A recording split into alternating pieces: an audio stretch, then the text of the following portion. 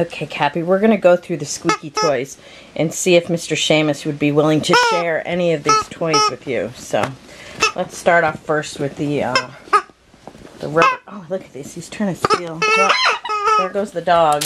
He's not going to share the brown dog with you. Sorry, he already stole it out of my lap before we even started. So, I think you're not going to get that toy. But here, we've got a similar toy. It's a yellow ducky. Now, we went through this same thing about him sharing with others, but I was thinking with 128 pounds of dog, maybe he'd be more easy to convince. But we'll see if he wants to let you play with the yellow duck. Yeah, I'm afraid that's his too. And he doesn't care that your paw is currently on it. He will pull it right out of your paw and put it under the bed. Sorry, Cappy, that's just how things work in this house. I know, it kind of sucks, doesn't it? But let's see. He'll surely give you the ice cream cone, right? I mean, this toy was in the house long before he came along. You like this one? Yeah? He'll let you play with that one, right? You can have that one, Cappy. I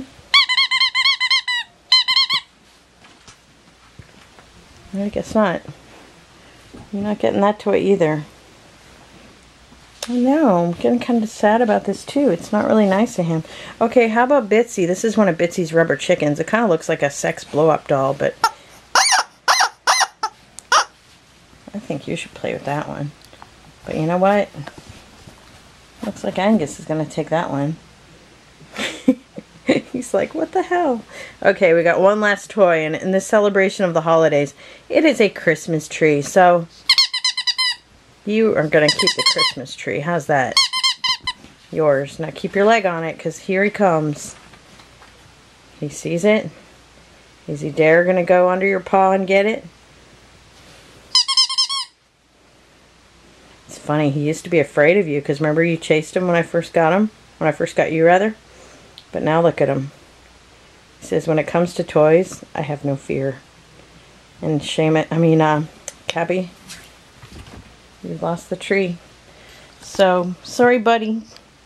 I guess the lesson to us here is that you're very good with the ferrets, and that sadly, the squeaky toys belong to the ferrets. Look at him. He's like, what the fuck? They're all gone. Yup, they took every one of them. I know.